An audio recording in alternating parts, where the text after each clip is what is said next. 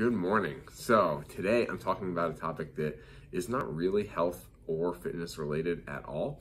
And it's based on a quote that I can't remember where I heard it from, but I'm definitely stealing this from somebody.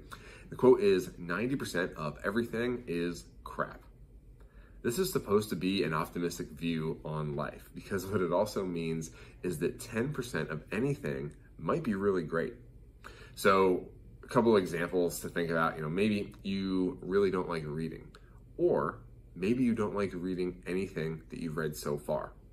Maybe you really don't like country music, or maybe you just haven't heard a song that you like yet.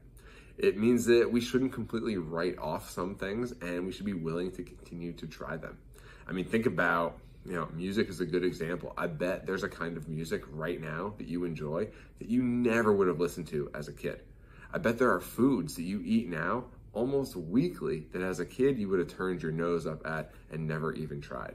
So be open to trying some new things. Don't be afraid to go back and retry things that maybe you didn't like in the past, because who knows? You may find that that one thing really is something you enjoy and it may open the door to a whole bunch of other possibilities.